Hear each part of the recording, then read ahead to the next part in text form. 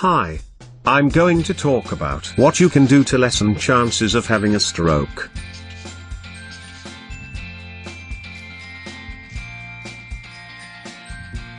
Stroke is a condition that falls under the umbrella of heart disease. Most people don't realize that there are 3 kinds of stroke and that there are things you can do to reduce your risk of all kinds of stroke.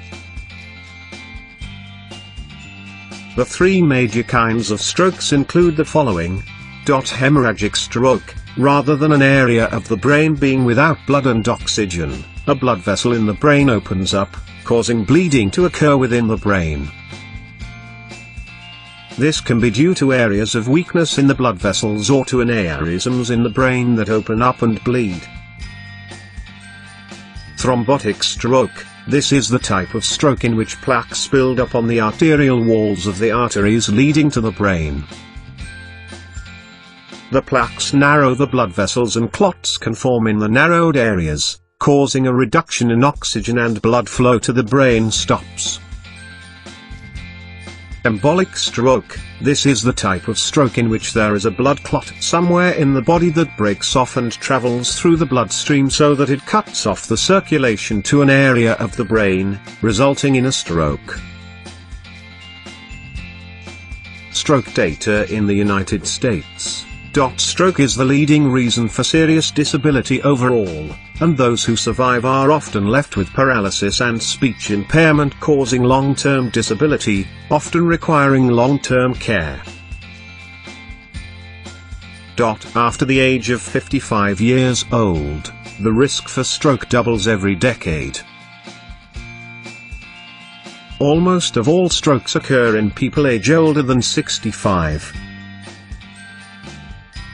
Stroke is the 3rd leading cause of death in the United States. There are 795,000 strokes every year. Someone suffers a stroke every 40 seconds of each and every day in the US.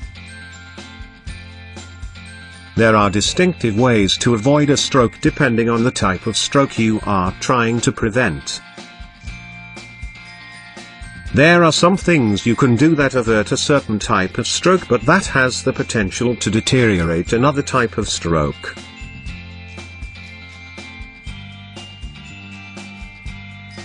The following are some things you can do to avoid a stroke. Take a baby aspirin. Baby aspirin is a commonly used medication used to prevent the recurrence of heart attack in a patient who has already had a heart attack. Aspirin is a platelet inhibitor, which means that it blocks platelets from sticking together and forming a blood clot. This same phenomenon can work in the prevention of both thrombotic strokes and embolic strokes. If the platelets cannot form a blood clot, it will prevent a blood clot from forming on a heart valve so that it can't travel to an area of the brain, leading to an embolic stroke. In the same way, when platelets are blocked from forming a clot inside a narrowed area of the blood vessels leading to the brain, this thwarts the onset of a thrombotic stroke. Maintain a normal blood pressure. This holds true for all kinds of stroke. If your blood pressure is too high, it contributes to arterial spasm and increases the risk of thrombotic stroke. If the blood pressure is too high, it can push the blood clot in the heart from the heart valve into the circulatory system of the brain, resulting in an embolic stroke. In a completely different way, high blood pressure can cause hemorrhagic strokes. If there is a weakness in the walls of any part of the brain's circulatory system, high blood pressure can cause that weak area to open up, resulting in the kind of bleeding you see in a hemorrhagic stroke.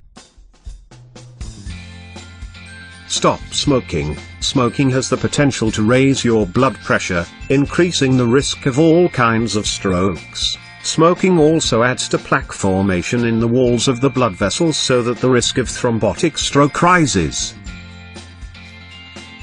The longer you smoke, the greater is the risk of developing all kinds of heart disease, including that of thrombotic stroke.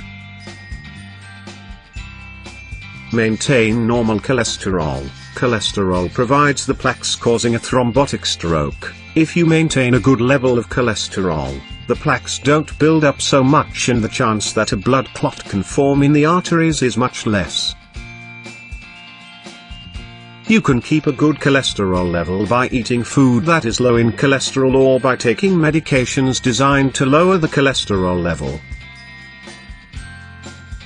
Living a healthy lifestyle so that the blood pressure is reduced, smoking is not a problem, and cholesterol is kept within normal levels will go a long way toward reducing the incidence of all types of strokes. If you are concerned about stroke, or any type of heart disease, it is a great idea to see your doctor and get a full physical and relevant screenings to be sure that there is not more that you can do to ensure you remain in optimal health.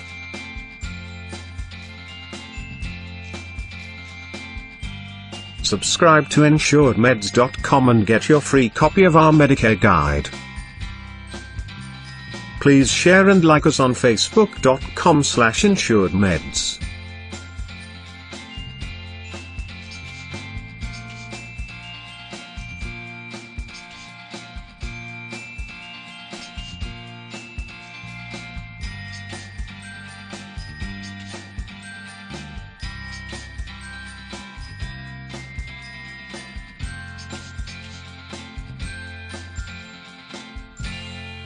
Thanks for watching.